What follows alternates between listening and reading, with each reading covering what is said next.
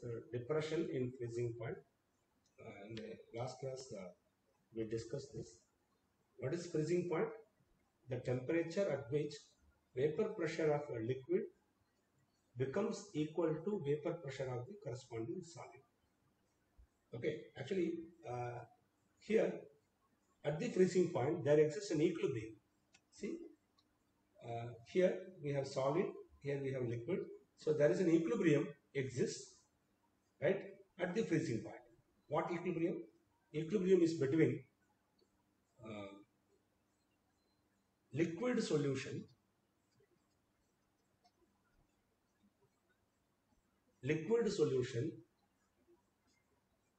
and solid solvent.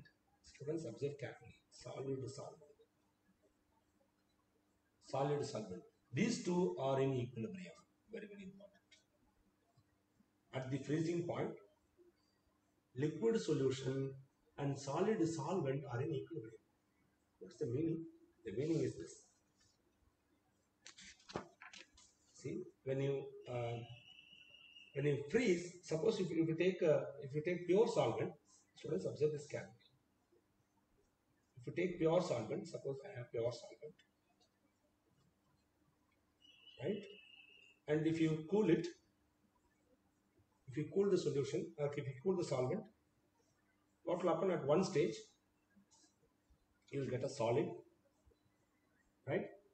If the vapor pressure of the liquid and the vapor pressure of the solid becomes equal, we call that point as the freezing point.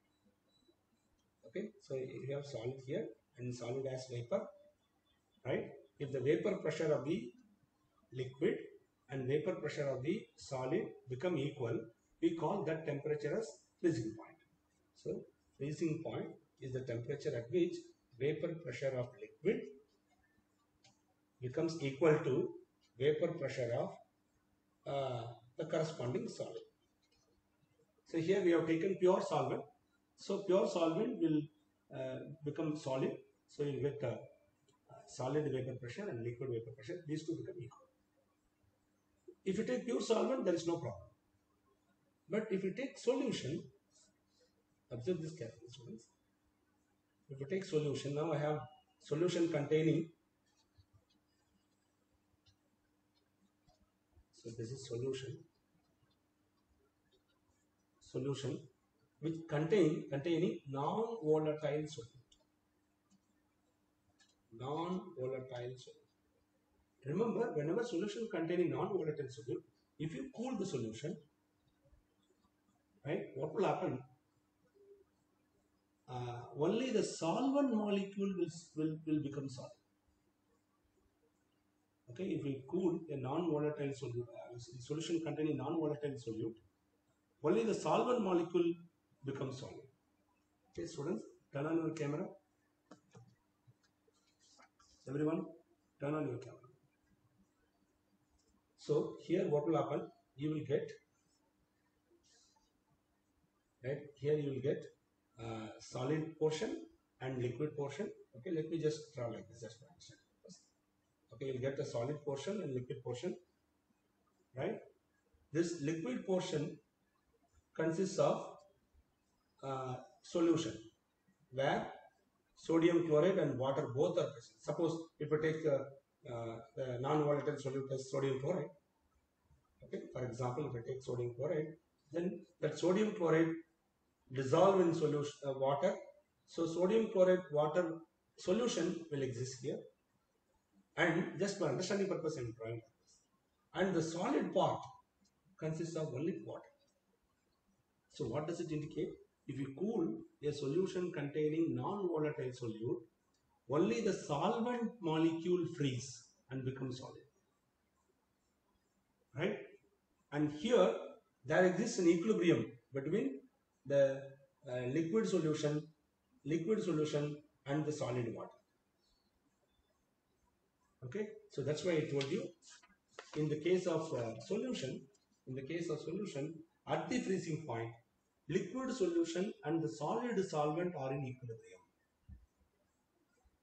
Okay, so the point that you should remember here is, when you at the freezing point, right, when the solution containing non-volatile solute, right, only the solvent will freeze up, not the solute part. Okay, keep that in mind, very, very important. Okay, then we discussed, I took water molecule, water as solvent, and this is the phase diagram of water. So this curve indicate the phase diagram of pure water. If you add a non-volatile solute, you will get vapor pressure lower than this curve. So here, this dotted line indicate the phase diagram for solution containing non-volatile solute. Right? Here the solvent is water molecule. Right? Now, suppose if the external pressure is 1 atmosphere, then you draw a straight line here, and the straight line which touches this pure solvent curve, that gives you the freezing point of pure solvent, T0. And this straight line, it cuts the solution curve at this point and draw a straight line to the x-axis. That temperature gives you freezing point of solution. And it was observed that, right, freezing point of pure solvent, from this diagram it is very clear, freezing point of pure solvent is greater than freezing point of solution. Okay, so remember this, freezing point of pure solvent is greater than freezing point of solution. But in elevation of boiling point, I have told you, boiling point of solution is greater than boiling point of pure solvent. Here it is just ulta. Okay, freezing point of pure solvent is greater than freezing point of solution. Okay, now, so we can write the delta Tf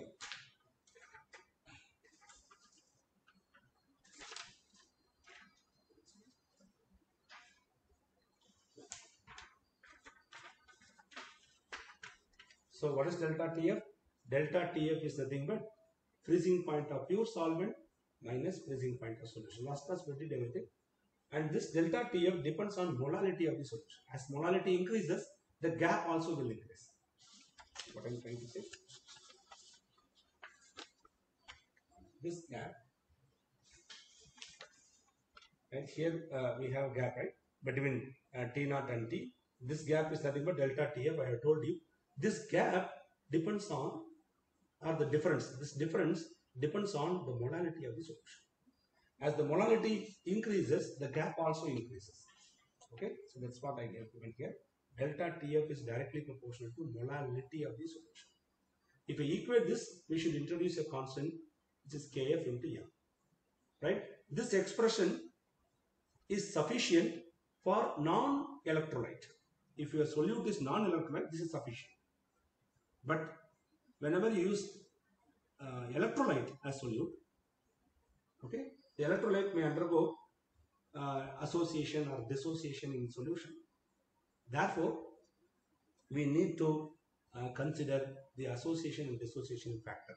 So I am introducing a new term here called I, where I is called Vant factor. Okay, I have already told you.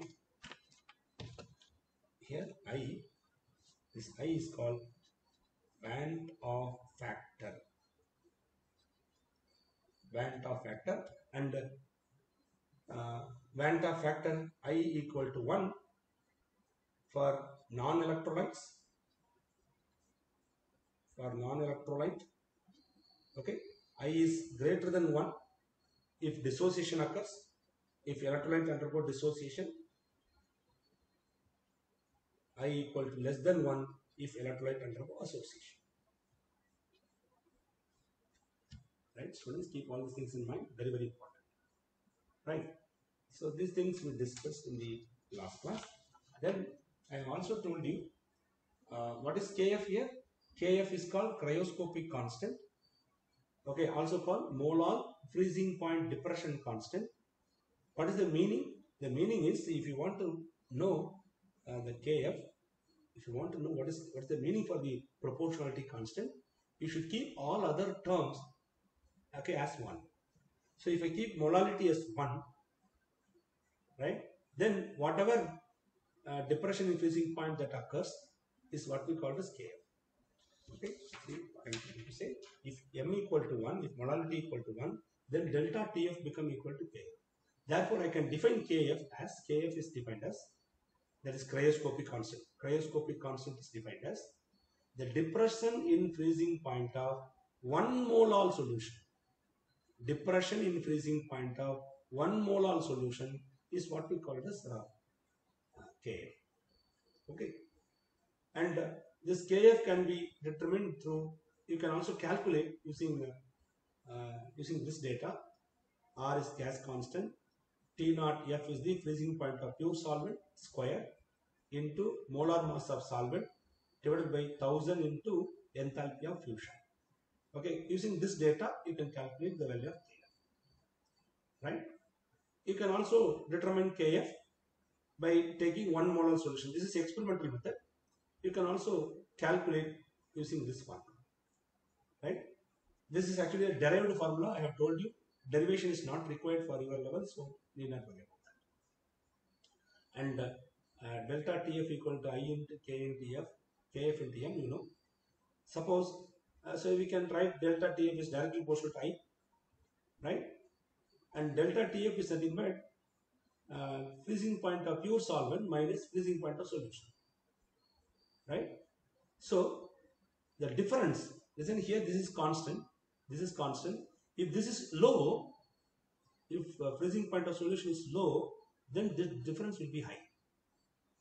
Okay.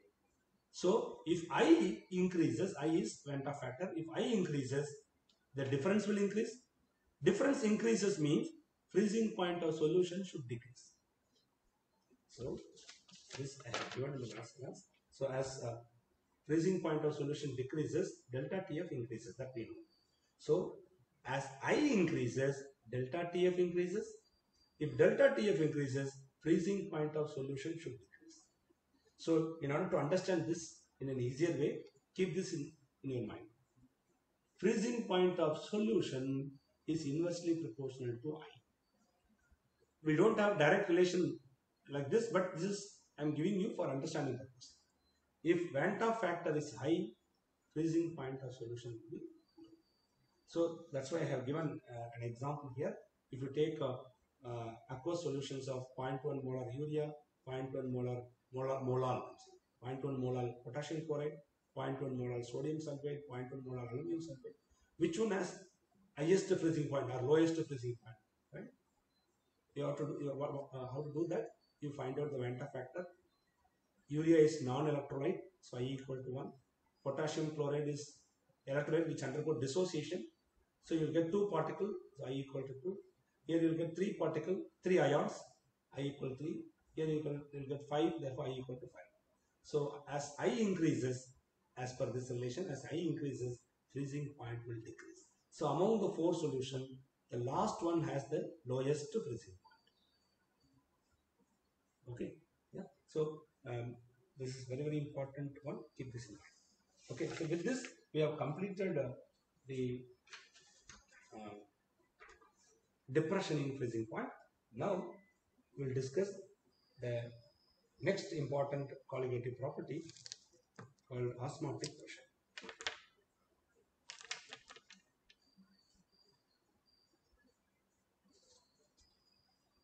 Osmotic pressure. Osmotic pressure.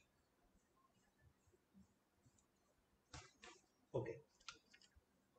Osmotic pressure is usually denoted by the symbol pi. We use the symbol pi for osmotic pressure. Okay. Before going to see osmotic pressure, let me tell you what is osmosis first of all. What is meant by osmosis? Okay.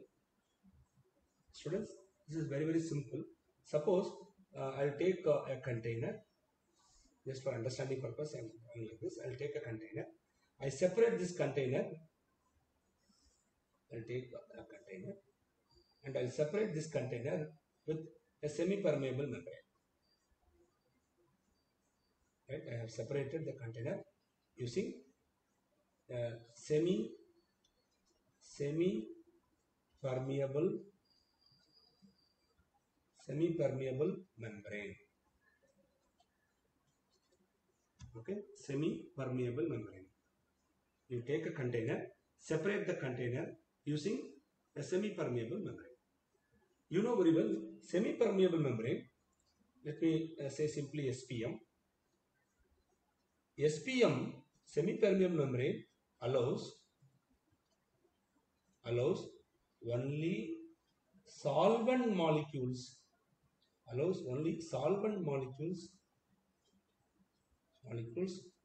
pass through it. It will allow only solvent molecules pass through. Right? Only solvent molecules can pass through the semi-permeable membrane, not the solid molecules.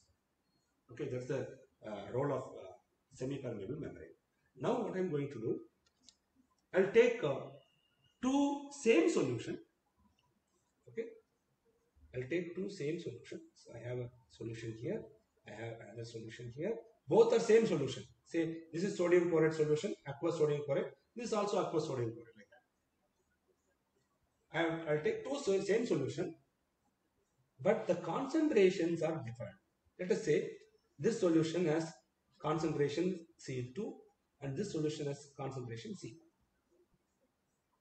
I have taken two same solutions. Wouldn't keep this in mind. Two same solution, but having different concentration. Assume that here C2 concentration is greater than C1. If okay, concentration of this solution is higher than concentration of this solution. Students, observe this carefully. When you separate two solutions of different concentration by a semi-permeable membrane, then solvent molecules diffuse from lower concentration side to higher concentration side. Okay, solvent molecules. So which molecule is moving here? Solvent molecules. Solvent molecules are actually diffusing here, right? Diffusing to the other side. So this the molecule that is coming here are solvent molecules. This is what we call as osmosis, right? Or you can say in the other way also. You can take this example also. See, I'll take a container. I'll separate the container using a semi-permeable membrane. I'll separate the container using semi-permeable membrane. Now I'll take a solution here, some solution, and I'll take pure solvent here, pure solvent. Okay, this solution is made up of this solvent. Okay, I have a solution containing same solvent. So here I have solution containing some non-volatile solute. Okay, here this solution contains non-volatile solute, and here I have solution which is a pure solvent. Now, if you separate these by using a semi-permeable membrane, this is semi-permeable membrane SPM. What will happen? Solvent molecules from the pure solvent side, solvent molecules will diffuse, right, or pass through the membrane and enters to the solution side. This process is what we call as osmosis. Okay, so you can say osmosis by using this way or by using this way. Both are actually same, right? So what is osmosis? Osmosis is nothing but when two same solutions of different concentrations are separated by a semi-permeable membrane, then solvent molecule will pass through or diffuse, right? Solvent molecule will pass through the membrane from lower concentration side to higher concentration side. This process is what we call as osmosis. Okay, let me write the statement so that we get that right. So what is osmosis? osmosis. When two same solutions,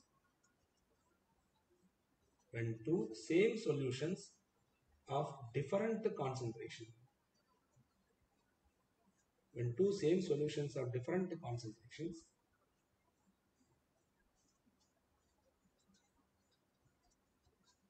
okay, when two same solutions of different concentrations are separated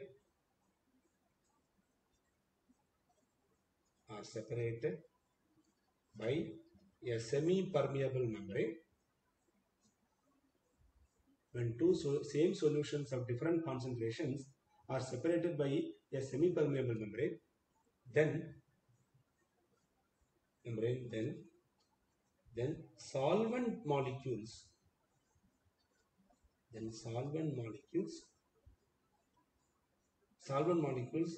pass through the semi-permeable membrane, okay, solvent molecules pass through the semi-permeable membrane from lower concentration side,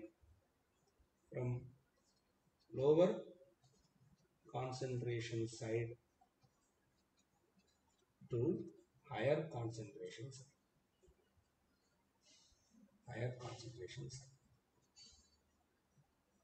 Okay, when two same solutions of different concentrations are separated by a semi-permeable membrane, then solvent molecules pass through the semi-permeable membrane from lower concentration side to higher concentration side. This process is what we call as osmosis. This process is called as osmosis.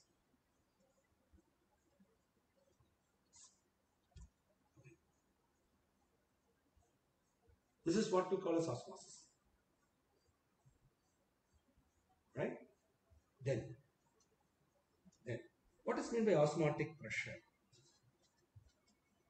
Now, let me introduce the term osmotic pressure. What is meant by osmotic pressure? Students, observe this carefully. Now, what I am going to do, I'll take a cylinder-like apparatus. Okay, a cylinder-like apparatus like this. I'll close this side and this side, right, with a cork, right, and I'll insert a tube here, glass tube, and I'll insert a glass tube here. Insert glass tube in both sides, and I'll separate this container. I'll separate this container into two compartments using a semi-permeable membrane. So this is a semi-permeable membrane. Students, observe this carefully. I have separated this tube. Okay, it's a glass tube, bigger glass tube. I have separated this into two compartments. Now what I'm going to do, I'm going to take solution. You can take same solutions of different concentration, or else you can take pure solvent in one side and solution in the other side. Okay, so suppose I'll take solution here. I'll take solution containing non-volatile solute, and in the other side I'll take pure solvent. So because of the solution, so you have some levels are occupied here. Similarly, here also some level is occupied by pure solvent. Right? Now listen, students. Diffusion will occur, osmosis will occur. Osmosis occurs from, so here I have pure solvent. Osmosis occurs from pure solvent side, or osmosis will occur in which solvent molecules from pure solvent will diffuse through the semi-permeable membrane, okay, or will pass through the semi-permeable membrane and enters into the solution side. if more solvent molecule enters here, what will happen? Here, the height of this column will increase. Okay, suppose assume that this column height increases and reaches this point, this level, and this height, let me take it as h. H is the height uh, that is increased in the solution side due to osmosis. Now what is osmotic pressure? See, osmotic pressure is nothing but, you can say this, it is the hydrostatic pressure or the pressure that is developed due to osmosis. Okay, so here osmotic pressure is nothing but rho into G into the height in which this level is increased. Rho is the density of the solution, G is gravity constant, and H is the height that is increased. Now, instead of showing this way, you can also show in the other way. Okay, let me try the next page. Friends, observe carefully. Always, if you separate a solution containing non-volatile solute and a pure solvent using a semi-permeable membrane, if you separate them, solvent molecule diffuse from pure solvent side to the solution side. This is what we call as osmosis. Because of the osmosis, okay, here the height of the column will increase. The increase in height, okay, let it be h. If you know this h, you can calculate the osmotic pressure. Right? You can explain this osmotic pressure in the other way. How? How? Let me take a similar type of apparatus. I have separated this side. We have both the sides are closed with a cork, right? And here I have a tube, and here also we have a tube. Now what I am going to do, in this tube, here I have tube, and this apparatus is separated by a semi-permeable membrane. Is separated by a semi-permeable membrane. And I'll take solution here. Here I have solution. Containing non-volatile solute. And this side I'll take pure solvent. Here I have pure solvent. We know very well. Let the temperature of the experiment is T. Okay. Now what will happen? The solvent molecule will diffuse from pure solvent side to the solution side. Because of that, the level will increase. Okay. Now what I'm going to do, see here we have solution level initially. Here we have the solvent level. These are initial. Okay. Now what I'm going to do, I'll keep a piston here. Students, observe carefully. I'll keep a piston here. Now using the piston, I'm going to apply some pressure. Using the piston, I'm going to apply some pressure. Listen, such that you should apply the pressure such that it should just stop the osmosis. Okay, you should not allow solvent molecule to pass through. Okay, if you apply pressure here, solvent molecule never enter here. So the minimum pressure which is required to stop osmosis is what we call as osmotic pressure. Okay, you can define osmotic pressure in the other way. So what is osmotic pressure? So osmotic pressure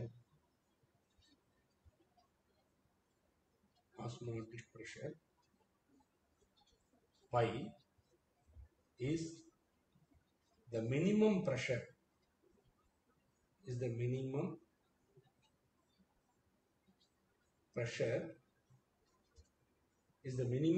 or minimum excess pressure is the minimum pressure applied on the solution side.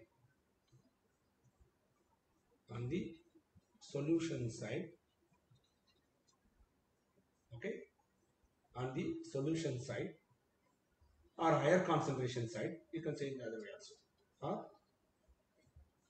higher concentration side, okay, osmotic pressure is the minimum pressure applied on the solution side to just stop, to just prevent the osmosis. Okay, to just stop the osmosis, how much pressure is required? This is what we call as osmotic pressure. Students, is this clear? Any doubt in this? Using a piston, you apply some pressure here. If you apply pressure, then solvent molecule does not enter here. Okay, so what is the pressure required to stop the osmosis? To just stop the osmosis. That is what we call as osmotic pressure. Okay, which is denoted by the symbol pi. And osmotic pressure pi is given by the formula pi is equal to C into R into T. Pi is equal to C into R into T, where C is the concentration of the solution, R is the gas constant, T is the temperature. Derivation is available, but I am not going to do that. This is not necessary also. Osmotic pressure equal to C into R into T, just remember this. Okay, so what is C here? C is concentration. Let me explain. This is the formula for osmotic pressure. Pi is equal to C into R. We have derivation actually, I am not going to do. Right, I'm just giving you expression. Here, what is pi? Pi is the osmotic pressure. Pi is osmotic pressure. Okay, and what is C? C is concentration in molarity. Students, observe carefully. C is concentration in molarity. Sometimes they will give concentration in other terms. If it is given in other terms, you have to convert. You have to convert into molarity. And what is R here? R is the gas constant. Gas constant. For osmotic pressure, we use gas constant value 0.0821 liter atmosphere per Kelvin per mole. This is the unit we use. Liter atmosphere per Kelvin per mole. Okay, and T is temperature in Kelvin. Kelvin temperature. It's temperature in Kelvin. Okay. This is the formula for osmotic pressure. Right? Students, so what is osmotic pressure? Can anyone tell me? What is osmotic pressure?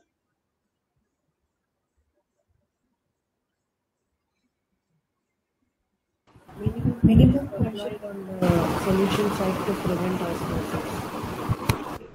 It is the minimum pressure applied on the solution side, okay, to just to stop osmosis.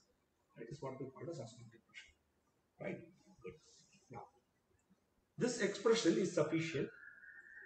That is, pi is equal to C into R into T. This expression is sufficient for non-electrolyte. If your solute is non-electrolyte, if your solute is non-electrolyte, then this is okay. But if the solute is electrolyte, which may undergo dissociation or association, then you have to take care of the number of particles. Therefore, we have to include a term I into CRT. This will give you the osmotic pressure, and this is applicable for all solution, for all solute. This is applicable for all solute, right? All solute means the solute may be non-electrolyte or electrolyte. Okay, you all know that for non-electrolyte I is equal to 1 for non-electrolyte. Okay, I is greater than 1 if electrolyte undergo dissociation. I is less than 1 if electrolyte undergoes association. Okay. Right, so always what I suggest is that always remember this formula. This is very important. Okay, pi is equal to I into CRT, where I is the Vant of Vant. That is I is the Vant of Vant. Vant of, okay.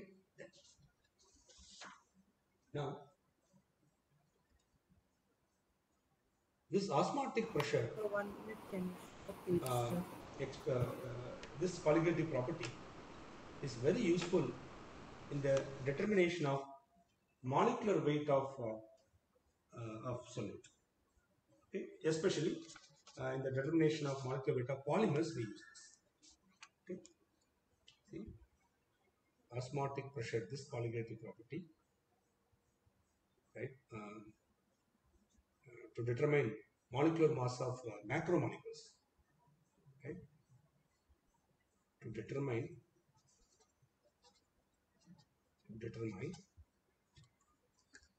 molar mass of, to determine molecular weight of macromolecules.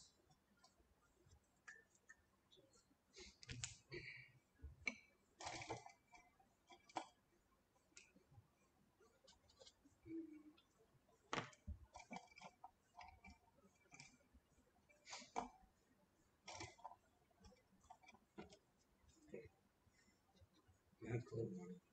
Macromolecules. Um, macromolecules means large size molecules, proteins, right? Large size molecules, as well as polymers and polymers. If you want to determine the molar mass of polymers, right, then you can use, uh, you can measure osmotic pressure, right? You can measure osmotic pressure. Using that, you can find the molar mass of the polymers, and it's a very useful technique for macromolecules. Okay. The thing you have to keep in mind is you should prepare dilute solution. That's important. Okay, so to determine the molecular weight of macromolecules or polymers, we use this particular colligative property, that is osmotic pressure. Okay, yeah, how to determine the molecular mass? Yes, it's very simple. Y is equal to, you know very well, I into CRT, but for okay, let me write I into C into R into T is the formula. Okay, Y is equal to I into concentration should be in molarity, I have told you. Molarity means number of moles of solute by volume of the solution in liters. Volume of the solution in liter is the formula, right? And what is number of moles of solute? Number of moles of solute is nothing but mass of solute divided by molar mass of solute.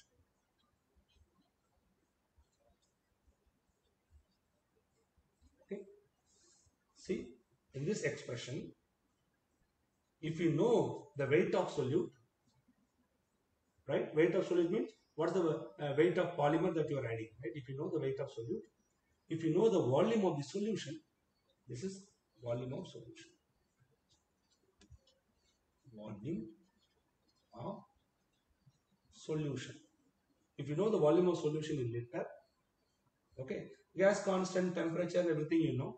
If you substitute all these values and measure osmotic pressure experimentally, okay, experimentally you measure the osmotic pressure. So if you know all these values, yes, you can calculate the molar mass of the solute. Here the solute is polymer. Okay, so to measure the molecular weight of polymers, this is a very useful technique. And uh, remember this formula. Okay. Now we are going to do numerical problems. So when we discuss numerical problem, I'll tell you how to substitute these values and how to solve. Right. Okay. Take it. This is the formula for osmotic pressure. By using this expression, you can determine the molecular mass of the solute. Right. Here we take polymers as well. Okay, so to determine molecular mass of macromolecules, proteins, polymers, or large size molecules, we use this technique. Okay, osmotic pressure measurement is the ideal way of finding macromolecules. molecular weight of macromolecules. Is this clear, student? Any doubt in this? Okay. Yeah. Yes, sir. We will discuss some important features of this osmotic pressure. Okay. Yeah. Students, observe this carefully. Suppose I'll take two solutions, right? Say I have a solution A, I have a solution B. Okay, I have two solutions. Now I'll measure the osmotic pressure of A and the osmotic pressure of B at the same temperature. Okay, at the same temperature, measure the osmotic pressure of A and measure the osmotic pressure of solution B. Okay, students, observe carefully. Suppose if osmotic pressure of A is greater than osmotic pressure of B. We have measured osmotic pressure of A, B separately. Right? Osmotic pressure of A is greater than osmotic pressure of B at the same temperature. Right? If solution has higher osmotic pressure, we call the solution as hypertonic solution. Hypertonic. Hypertonic means solution having higher osmotic pressure. Solutions having lower osmotic pressures are called hypotonic solutions. Hypertonic, hypotonic. What's the meaning? The meaning is this. Higher osmotic pressure solutions are called hypertonic solution. Lower osmotic pressure solutions are called hypotonic solutions. Okay. Suppose if the osmotic pressure of A and the osmotic pressure of B are equal, suppose. If two solutions have same osmotic pressure, we call the solutions as isotonic solutions. Isotonic solutions. Students, keep all these terms in mind. What is isotonic solution? Isotonic. So, Osmotic pressure of A and B is if two solutions have same osmotic pressure, we call the solution as isotonic. If a solution has higher osmotic pressure, it is hypotonic. If it is low, it is hypotonic. Then, next important point is, okay, student listen. Suppose assume that solution A has higher osmotic pressure than solution B. Okay, A and B are solutions containing non-volatile solution. Right? A is a solution, B is another solution. And osmotic pressure of A is greater than osmotic pressure of B. Students, observe this carefully. I have told you osmosis means movement of solvent molecule from lower concentration side to higher concentration side. Correct? When temperature is same, okay, at same temperature, students, observe carefully. Listen, you know very well, pi is equal to CRT. Pi is equal to CRT, and assume that I have two solutions, both are same solutions. That's very important. Okay, this is urea, aqueous solution of urea. This also should be aqueous solution of urea. But the concentrations are different. Okay. But the concentrations are different. Therefore, this solution has higher osmotic pressure. So one solution has higher osmotic pressure, the other one is lower osmotic pressure. If temperature is same, listen, if temperature is same, R is constant, temperature is same, therefore the osmotic pressure depends only on concentration. Am I right, student? See, I have taken two solutions A and B. A and B are same solutions, but different concentration. At the same temperature, if temperature is constant, R also is a constant, Therefore, osmotic pressure is directly proportional to concentration above this. Correct? So, if osmotic pressure of A higher means concentration of A is higher compared to concentration of B. Is it correct?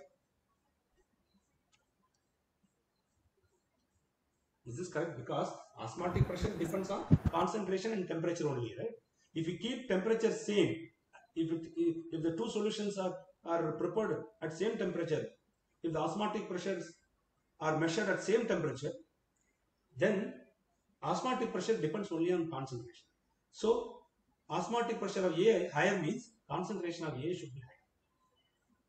Okay. So, now students observe carefully.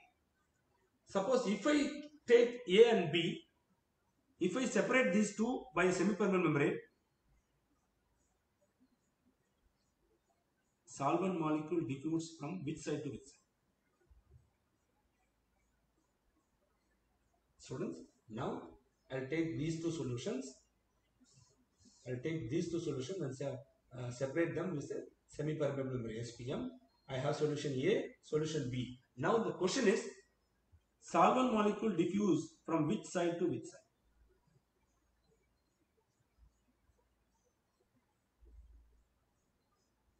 Which is higher concentration? See, A or B? A's.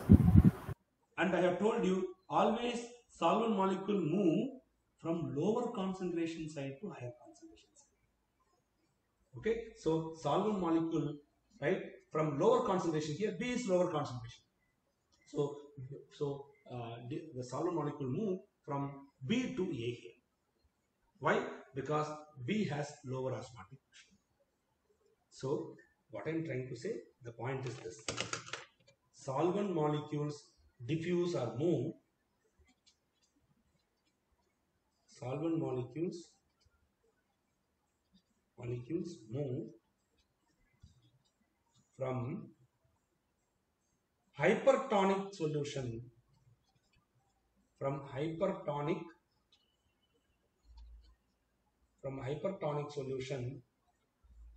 to hypotonic solution. I will write it to hypotonic solution. That's the point. Is this clear, student? Any doubt in this?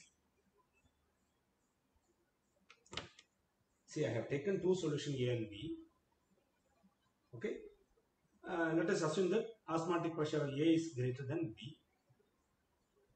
Since temperature, if you measure the osmotic pressure at same temperature, then osmotic pressure depends only on concentration. So osmotic pressure of A higher means concentration of A should be higher and concentration of B should be lower. Suppose if I separate A and B, these two solutions by a semipermeable membrane, okay, in which direction solvent molecule will flow? Very simple. Solvent molecules move always from from hypo, right? Yeah. From hypotonic, from hypotonic solution to hypertonic solution. Is it correct, student? Is it correct? Because lower concentration is hypo, higher concentration is hyper. So solvent molecule diffuse from lower concentration side to higher concentration side, which means solvent molecule will move from hypotonic solution side to hypertonic. Okay, that's why. Is this clear, student? Any doubt in this? No, sir. Yeah. Yes. Take. So now you know what is hypertonic solution, what is hypotonic solution, and what is meant by isotonic solutions. Isotonic means same osmotic pressure. Okay. Now, and listen, students, observe this carefully. Here to explain the hypo, okay, I have taken same solution, right? It's not necessarily same solution, it can even different solutions also, right? Then next important point.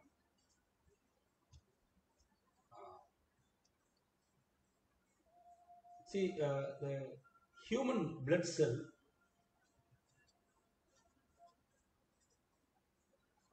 RBC cell, the solution inside the cell, right? Suppose the solution inside the cell, right, has the concentration of 0.9 percentage mass by volume. Students, observe carefully. Human blood cell in which the solution inside the cell, right, inside the cell has a concentration of 0.9% mass by volume. Now what I am going to do, I will take 3 different solutions, right? Sodium chloride solution. I am going to take 3 different sodium chloride solutions. Okay. I'm going to take sodium chloride solution. And here, in the first solution, that the concentration of sodium chloride is 0.9% mass by volume. Okay, sodium chloride solution. Right. In the second vessel, I am going to take solution whose concentration, sodium chloride concentration, is greater than 0.9% mass by volume. Right. Here also I have sodium chloride. I am taking only sodium chloride solution. I am taking only sodium chloride solution. Here it is greater. Here it is less than 0.8% mass by volume. So, students, observe carefully. I have taken 3 different solutions. Right. One is exactly 0.9. So your video is stuck. One second. Yes, please. Just now I noticed.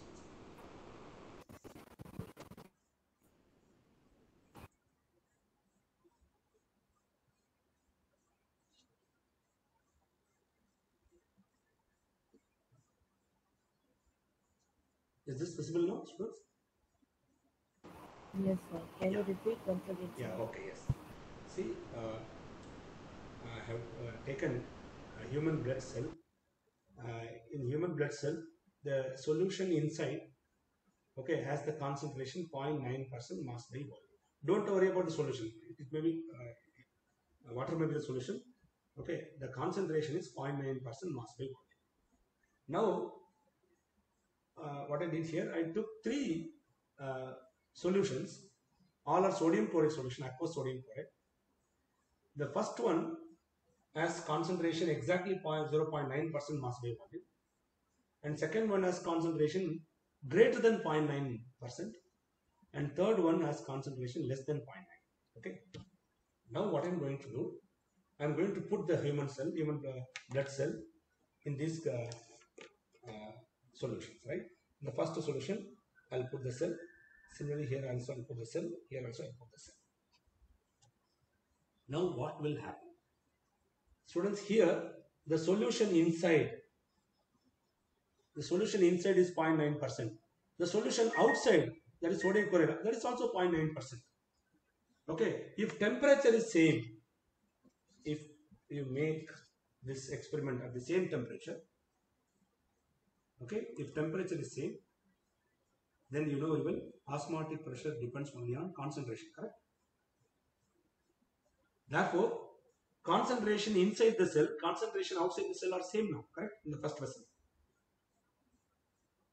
Am I right, student? So, so here, is there any osmosis takes place here? No, sir. Here, no osmosis takes place. No osmosis. The solution remains same. No osmosis. Okay, nothing will happen in the first vessel. Because concentration inside, concentration of the solution outside, they are same. So, solvent molecule never move inside or never move outside. Whereas, if I put the cell in a solution having concentration higher, so now the concentration of the solution which is present outside, okay, outside solution has higher concentration.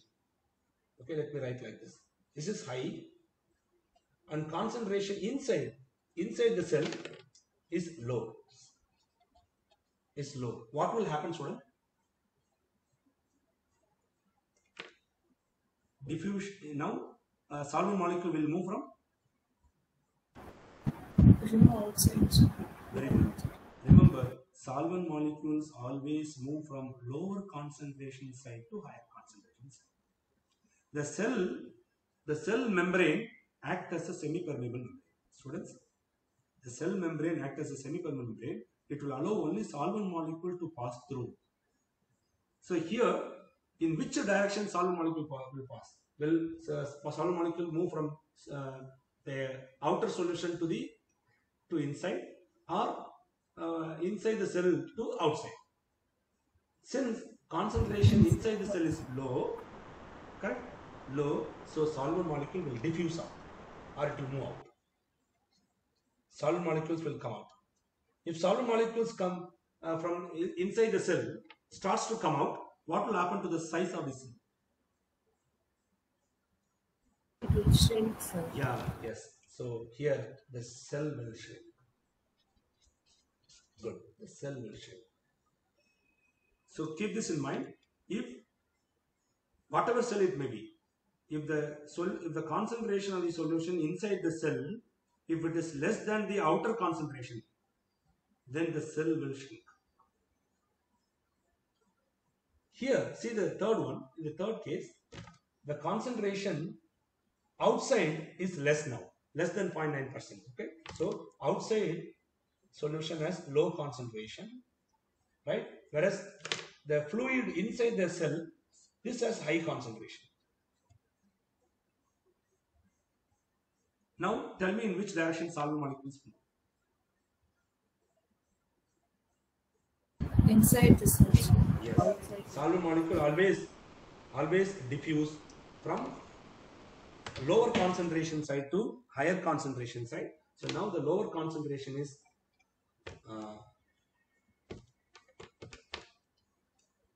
the outer solution. So the outer solution will pass inside. It will go inside. So what will happen if the solution goes inside? What will happen to the size? It's Vant. Yeah, it will start. Well. Yes. The cell will swallow, and if more and more solvent enters, the cell sometime may burst. Okay, the cell may burst. It is all because one is hypertonic, the other one is hypotonic. So when the cell will shrink, when the cell will swallow, okay. So you can easily understand by using this. Is this clear, student? Any doubt in this? No, sir. Right. So with this, we have completed osmotic pressure, right? And we have also, yeah. So this is actually the last colligative property we discussed. Then we have one more thing to discuss called Vant factor. Any doubt in osmotic pressure, student? No, sir. Now, Vant factor, let us start. Vant factor phi. Vant factor phi. Okay, what is Vant factor? Vant factor is defined like this.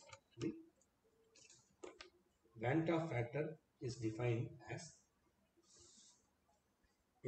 as observed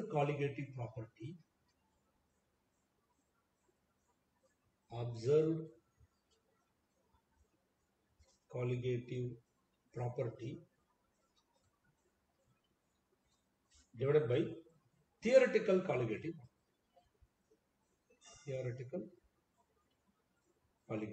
property. This is what we call as Vant factor. Theoretical means, students, suppose if I add n moles of some solute, for this n mole, what should be the colligative property? That is what we call a theoretical colligative property. But the solute may undergo, sometimes it may undergo association, sometimes it may undergo dissociation. Therefore, number of particles or number of moles of solute inside the solution may be different. Therefore, observed colligative property, right? It is called experimental, right? Observed means experimental. Experimental colligative property may be different compared to the theoretical. Students, observe carefully. Theoretical means if we add n moles of solute, we expect that only n mole present in the solution. Only n mole of solute particle present in the solution. So we expect some colligative property, that is called theoretical colligative property. But your solute sometimes may undergo association, sometimes may undergo dissociation. Because of that, the actual number of moles of solute or the actual number of moles of solute particle will be different in solution. Okay, therefore observed colligative property, that is experimental colligative property, is different from the expected theoretical colligative property. Okay, therefore in order to understand, right, what happens actually, whether dissociation occur or association occur, right? So Vant introduced this factor called Vant factor. Vant factor equal to observed colligative property by theoretical colligative property. Okay. You can also define like this. See, in all colligative property, relative lowering of vapor pressure, right? Elevation of boiling point, that is delta TB, depression in freezing point, delta TF, and osmotic pressure pi. In all these, okay, colligative property, let me write simply Cp, colligative property is inversely proportional to molar mass of solute. If you want, you just go through. In all the colligative property studies, okay, we have shown a relation between colligative property and molecular mass. In all the case, see, molecular mass of solute is inversely proportional to colligative property. Okay, just for information sake, I'll show you, which we discussed just before. Under colligative property, under osmotic pressure, I have told, right? Osmotic pressure, see, M2 is in the denominator. Osmotic pressure is a colligative property. Molecular mass of solute is inversely proportional. Okay. Not only this, in all colligative property and molecular mass are inversely proportional. Therefore, I can also write this Vant factor as, therefore, we can also write the Vant factor I equal to, okay, observed molar mass, right? Observed molar mass of solute. It is inversely proportional. I'll write molar mass in the denominator. And theoretical molar mass, it will go to the numerator. Theoretical molar mass. Theoretical. Is it clear, student? You can define colligative property like this also. Observed colligative property by theoretical colligative property, or theoretical molar mass by observed molar mass. That will give you Vant factor I. Okay, then Vant factor I equal to 1 if solute is a non-electrolyte. If solute is non-electrolyte. Non-electrolyte means it does not undergo any association or dissociation. If it does not undergo any association or dissociation, then theoretical colligative property, observed colligative property are one and the same. If these two are same, I will get I equal to 1. Right? I equal to 1. But if you take, if your solute is electrolyte, then it may undergo dissociation or association depending upon your solution. So I is equal to, I may be greater than 1. I is greater than 1 if solute is electrolyte, and undergo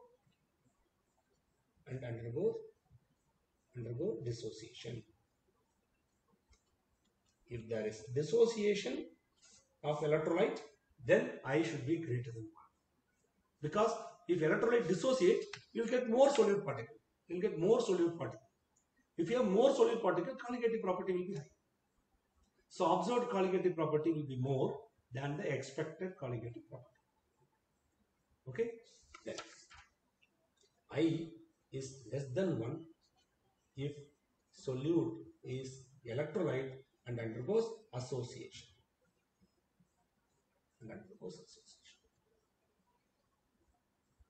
Okay. Now, what I am going to do,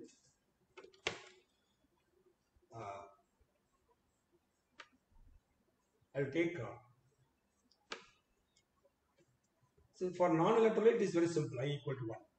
I'll take electrolyte and I'll just give some more information on this. You can calculate degree of dissociation, degree of association, right? Just using that. Okay, so let me take electrolyte. Suppose the solute, if it is an electrolyte.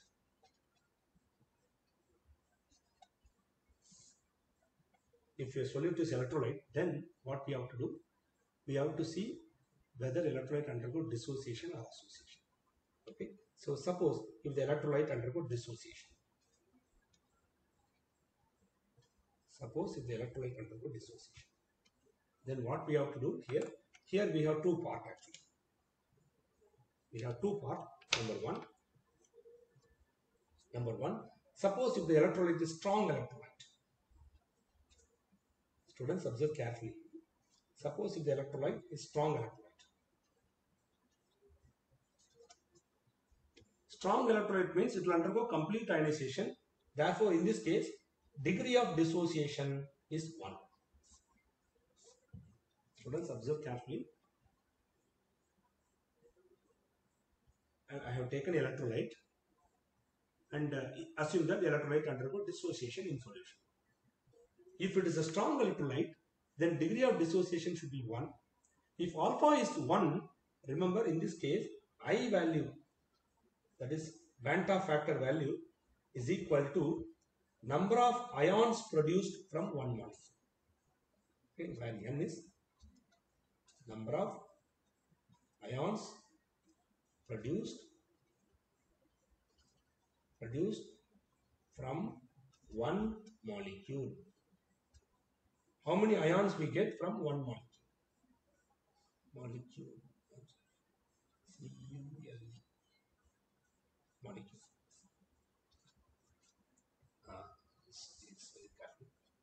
Molecule. Yeah. From one molecule. Number of ions produced from one molecule. Right? If it is a weak electrolyte, students observe carefully. If it is a weak electrolyte, what we should do? I'll just finish this and then stop. Okay.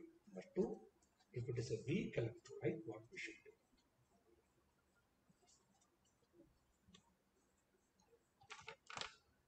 Weak electrolyte but undergo dissociation. Suppose assume that I have an electrolyte A.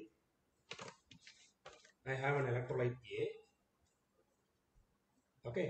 If I add electrolyte A in solution, it will dissociate. Okay, and produce n particles of B. Okay, a single molecule dissociate, produce many simple units or ions. Okay, n ions are produced. Just say like that. Okay, so initially I'll take 1 mole. Right, say for example initial number of moles.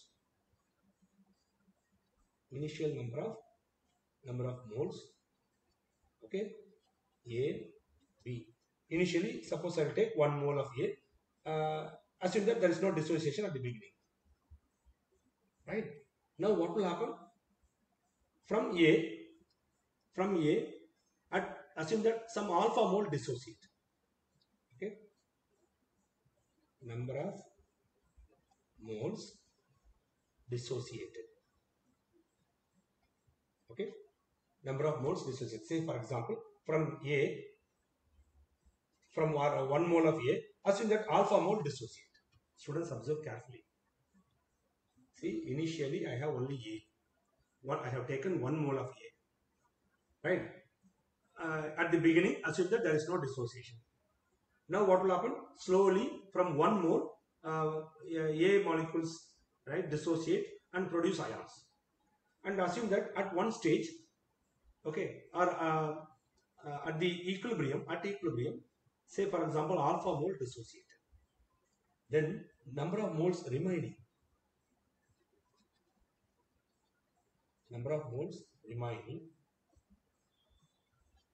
at equilibrium is 1 minus alpha. Here, students, see, if one molecule dissociate, I'll get n molecules of B or n ions. If alpha mole dissociate, I'll get n alpha moles of B. Is it clear, student? Is this clear? If one mole, if all the 1 mole dissociate, I'll get n mole of B. But from 1 mole, only alpha mole is dissociated. So I'll get n alpha moles of B. Okay? N alpha moles. Now, what is the total number of moles? Yes, total number of moles equal to total number of moles equal to 1 minus alpha plus n alpha. Total number of moles equal to 1 minus alpha plus n alpha. Okay. What is colligative property? What is Vant factor? I'm sorry. What is Vant factor? Vant factor is observed by theoretical. Okay. Theoretically, we have added 1 more, so we expect colligative property for 1 more. This is the theoretical. But observed is the actual number of mole now become, see, total number of moles at equilibrium now become 1 minus alpha plus n alpha. So the actual colligative property is observed for this many moles. Student, see, what is Vant factor? Observed colligative property by theoretical. Okay, we have taken 1 mole. If this 1 mole remains as such in solution, then we expect colligative property for 1 mole. But since it dissociated, since the electrolyte dissociated, the total number of moles at equilibrium is different. Therefore, the observed colligative property depends on this many moles. So 1 minus alpha plus n alpha. Okay? Or I can write this as I is equal to 1 minus, I'll take I'll just write and then I'll rearrange. Okay, you'll get an expression like this. Now what I'm going to do, I'll take, I'll bring this 1 this side, I minus 1 equal to, I'll take alpha as common, alpha is n minus 1. Or alpha is equal to I minus 1 by n minus 1. I minus 1 by n minus 1. This is the expression for alpha, take it, students, where alpha is called degree of dissociation. What is alpha here? This alpha is called degree of dissociation. Degree of dissociation. Students, observe carefully, where alpha is called degree of dissociation. So what is degree of dissociation? How it is related to Vant factor? Alpha is equal to I minus 1 by n minus 1. Okay, let me write here. So this is the formula for alpha, degree of dissociation alpha equal to I minus 1 by n minus 1. I is Vant factor and n is number of ions produced from one molecule. If one molecule dissociate, how many ions produced? That is the big word n. Is this clear, student? Students, is this clear? Any doubt? Yes, sir. Yeah. Yes. I stop here. We'll continue the association in the next class, and in the next class we'll do some problems. Okay, we'll do some numerical problems based on that. Right. Thank you. If you have any doubt, you can ask. Thank you, sir. Yes, thank you.